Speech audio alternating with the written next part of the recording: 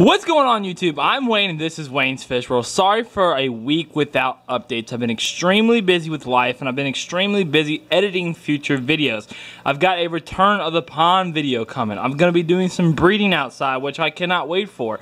I've got my 15-gallon column tank, which is going to be a saltwater tank. All you saltwater people are going to shit a brick when you see what I'm going to do with that tank. And I've been working on the business side, and it's just been a really busy time for me. But I got a plant order in yesterday, and I'm ready to show you guys the stuff that came in. And I want to talk about some updates that came with it. So, as you guys can see, the 55-gallon on top, oh man, I hope my battery don't die. I'm going to have to make it quick, guys. I apologize for that. The 55-gallon on top's got Ambulia, Rotala nongens, Rotala wallachai, stargrass, Diplodilus diandra, Altananthera reniki, and this is an old one. You can see this is immersed, no transitioning problems whatsoever. It's getting the underwater red leaves once more. Rotala indica right here at the line going back, and Rotala nongens and a whole bunch of Lewigia right there. Down below, I added some swords down there. We've got Jungle Valve Italian, Jungle Valve regular American, a Pongeton of Vassarus, Madagascar lace, a mixture of swords from Radican Queens, red marbles, red melons, orientals, regular Amazon swords. That's doing really good. Up here, I got some snails in for the first time.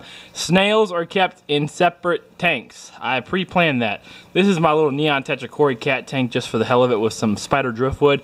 I threw the gold mystery snails in there because it's a little algae infested. You really can't see it, but on the walls here, it's, you know, I'd never scrape the back walls. I always scrape the front. That way, if I'm not here to feed the fish can graze off the algae. Anyways, but they're in there. I'm gonna see how they do. I'm gonna see how they are first. Put in a break-in period of a kind of a, I guess you'd call it quarantine period, just see how they're doing. And then once they're established to this tank, I'll put them on for sale. Serpate tetras, their tank is wiped clean. These banana plants are going out to somebody else. Hair grass right there.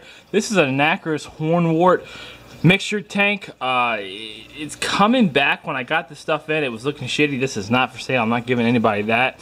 This is my banana plant tank, and this has got a few red-eye tetras in here and a couple baby tier plants. But banana plants are definitely growing. They've got some good roots on them, so you know, when I send you lily plants, you're not getting just the bulb, you're getting the whole damn plant. Which brings me to this is my favorite part of the video. Bada boom, bada bang!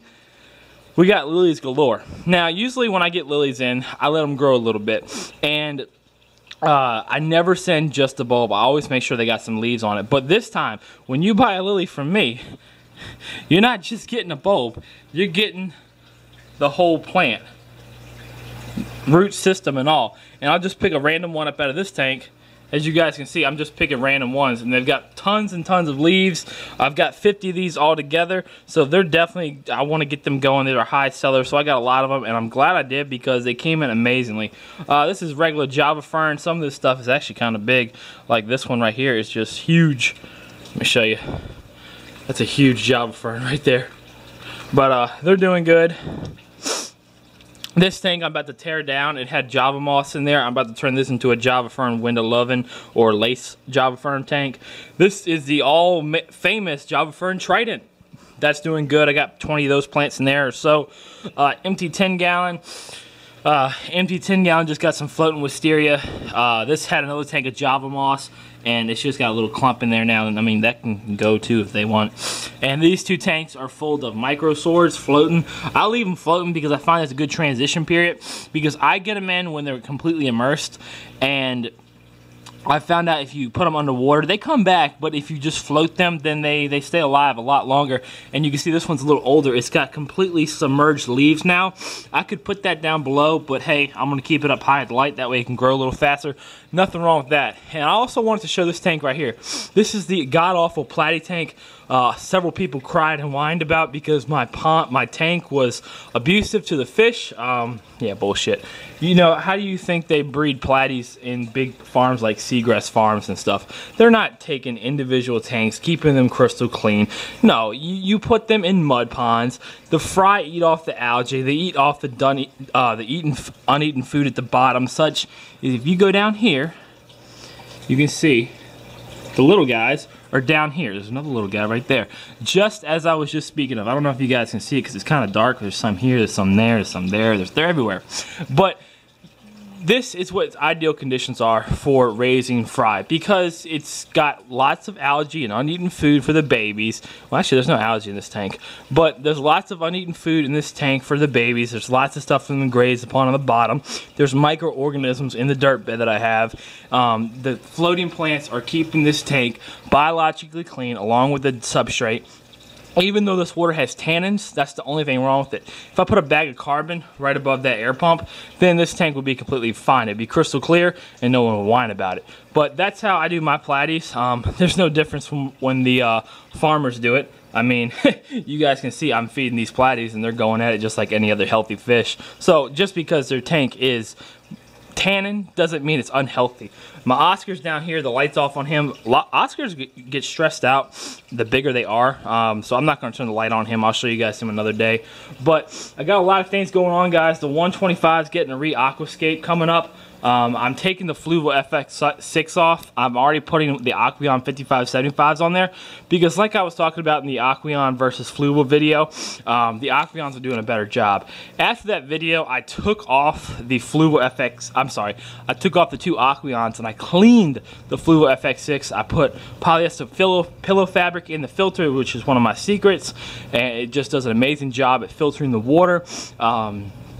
And the Fluval it couldn't keep up with those two Aqueons. And the problem with it is, it's a long tank, I get dead spots. And I had someone comment me saying, you never get dead spots with Fluval FX6. Bullshit. There's dead spots no matter what kind of filtration you have.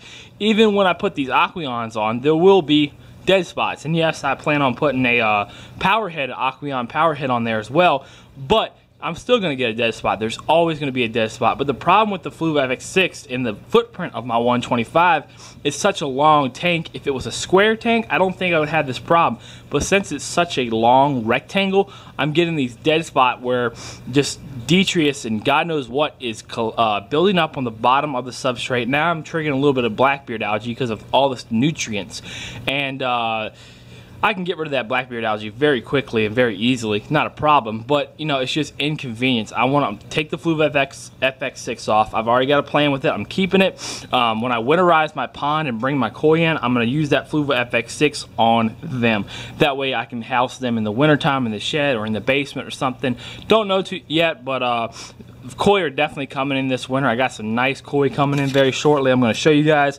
I got a Sanke, a Hayatsuri, and Yamabuki Ogon. I've got my eye on one more, and then I'm going to pay for my order and then have it come in. But anyways, guys, that's what I got coming in this week. Plants are doing really good.